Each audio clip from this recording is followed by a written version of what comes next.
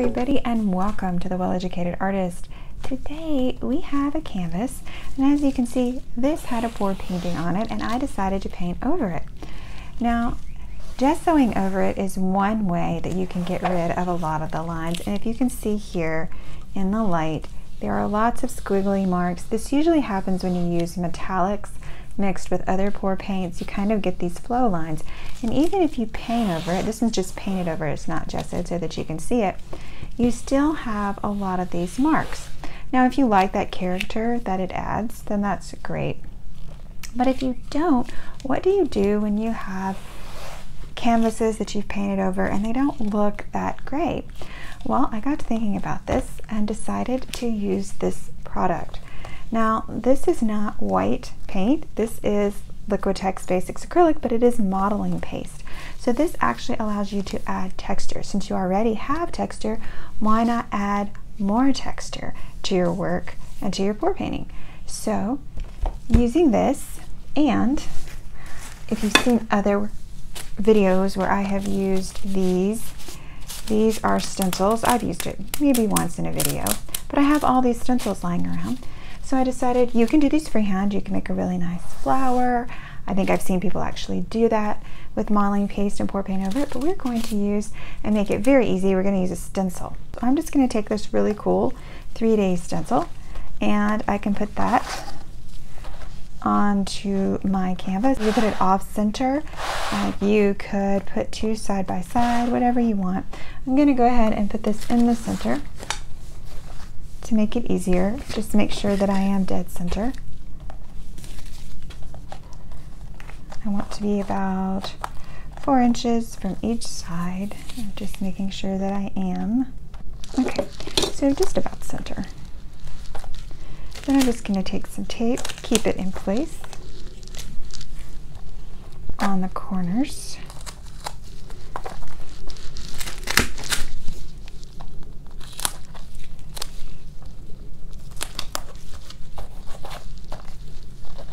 That one's not taped down very well. Let's move it around a little bit. Okay, so now you have your stencil, and you can build this up in layers. I'm just going to be putting some of this onto my canvas over my stencil. This does not smell very pleasant, but it'll get the job done. I'm going to go over it using a palette knife so that I get a 3D effect.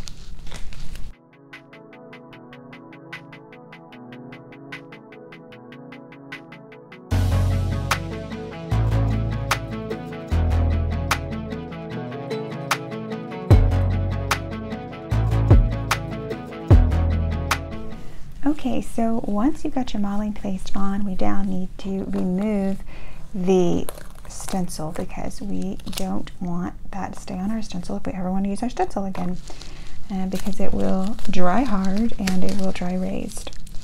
So just going to remove the tape so that I can pick it up.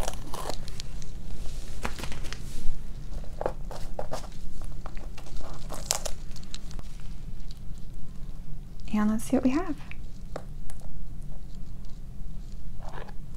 Cool.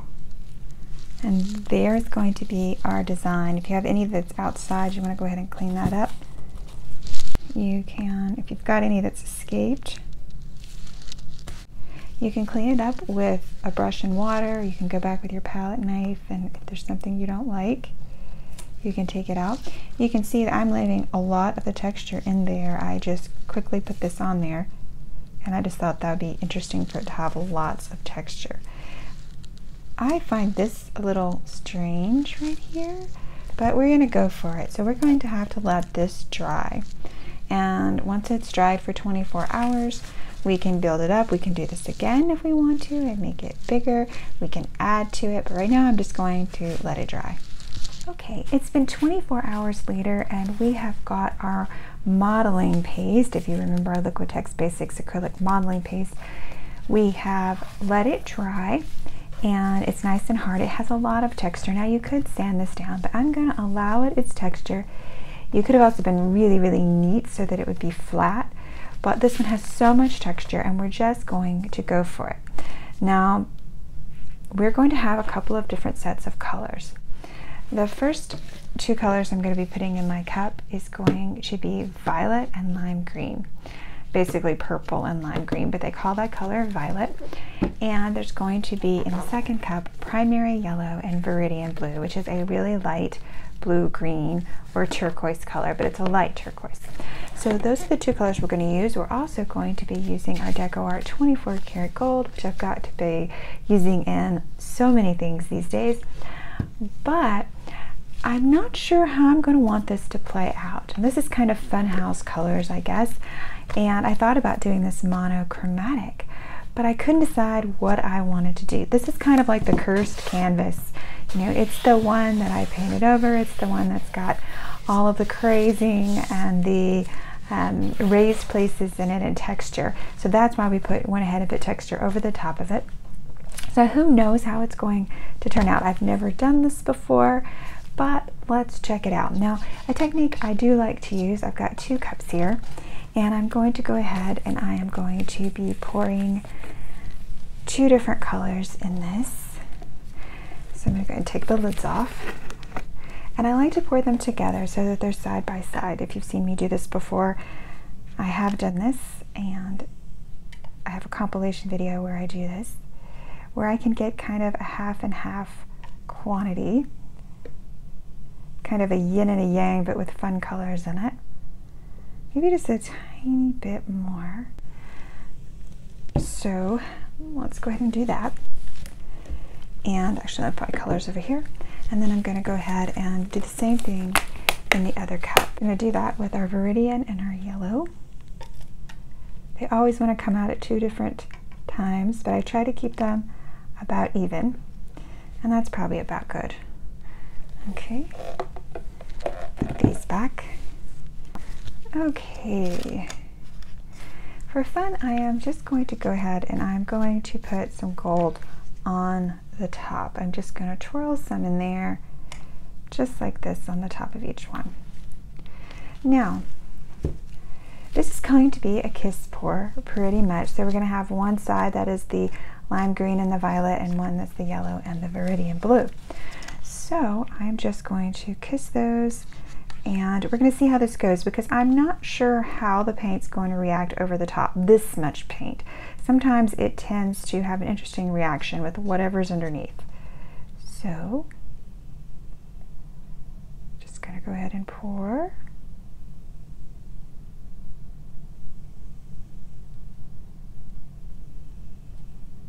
Right over the top. Yay! You can see the beautiful gold. I love the shimmer of the gold.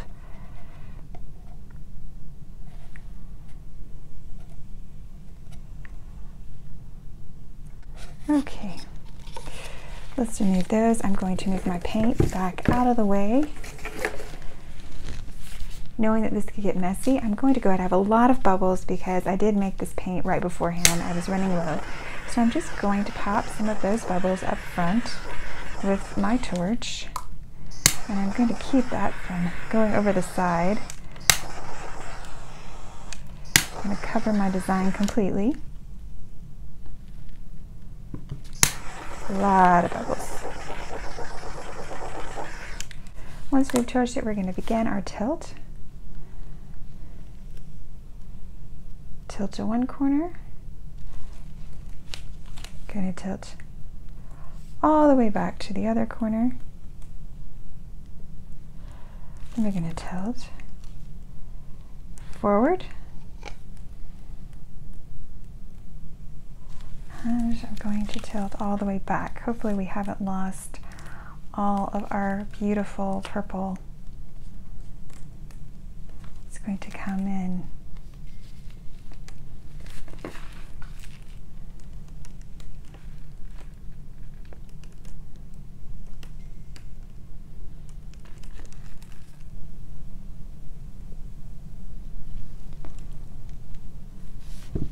Okay. Now, I can see my design in the middle. I'm going to go ahead and give this a good torch again. Get out all of my bubbles. So So we are going to do something with the middle. Once this is dried, we will have some contrast in the middle, but right now we just need to wait for it to dry, and then when we're going to come back and we're going to do what we need to do to the middle. Okay, so our painting is completely dry. Now there is a lot of cracking. It's like it's had a crackle finish, and a lot of times that happens when you have painted underneath. So even I've noticed, even with gesso, with pour paintings, because the painting is so thick, you often get the cracking, and that's probably because it's probably not completely dry underneath.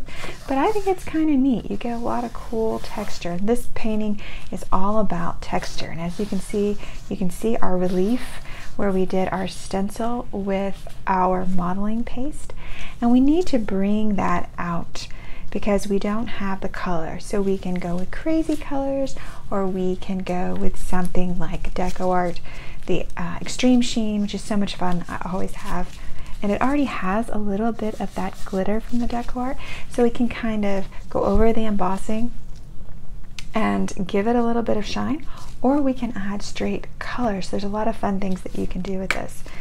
So what I'm going to do is try just with the gold. An Extreme Sheen, I have to say, likes to separate, so you will have to give it a pretty good shake if you're using it and get it to come back together, because it separates out, and it will separate out from your pour painting. When you've got it ready for pour paintings like this, you can see how it's separated out. It does this pretty much every day. That's because of the stuff that's actually in it and suspends the particles, so you need to give it a good shake with your regular paint as well. Check on that and see. Okay, it's shaken up pretty well. I'm just going to dip my brush into it, and I'm going to try to go over just the raised parts and see what happens. Now, Extreme Sheen is still pretty translucent, so that may not be the way we want to go. We may want to put something else down, but I'm just going to try this up front and see how that's going to look, if it's going to be enough or not. Okay, so what I've decided to do is use both the Deco Art Extreme Sheen and Dazzling Metallics. Now the Dazzling Metallic is not as translucent, it's a lot thicker. So this is, you can see where I put the Deco Art Extreme Sheen, and it's very pretty, but it's not giving me the coverage that I want. So what I'm going to do is go over it with the Deco Art Metallic Gold, and I believe this color gold is Glorious Gold, so I'm going to use the Glorious Gold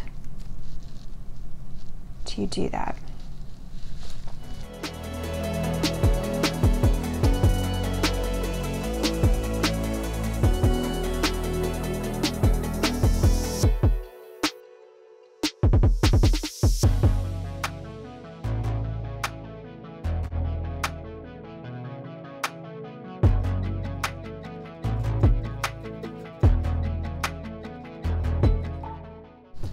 It may take several coats to put your gold down, or your accent color, whatever you choose it to be. In my case, it's gold.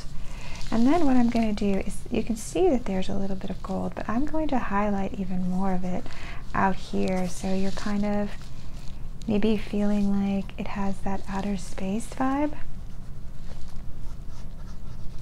So I'm going to add a little bit more gold in.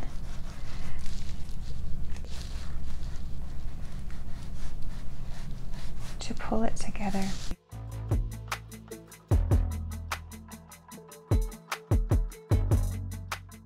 What I'm doing now is adding some gold to the end so that we look like our galaxy is breaking apart into space, because that's the story I want to tell. That's the story I feel in this painting.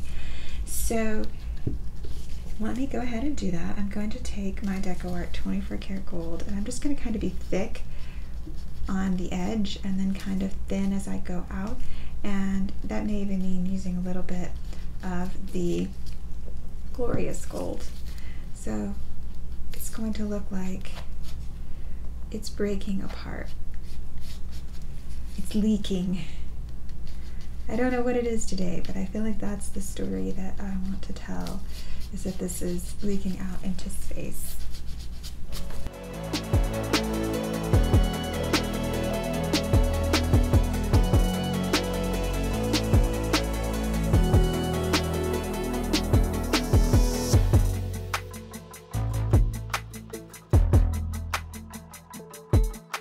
I'm just going to do a few finishing touches and I can show you what this looks like when it's done.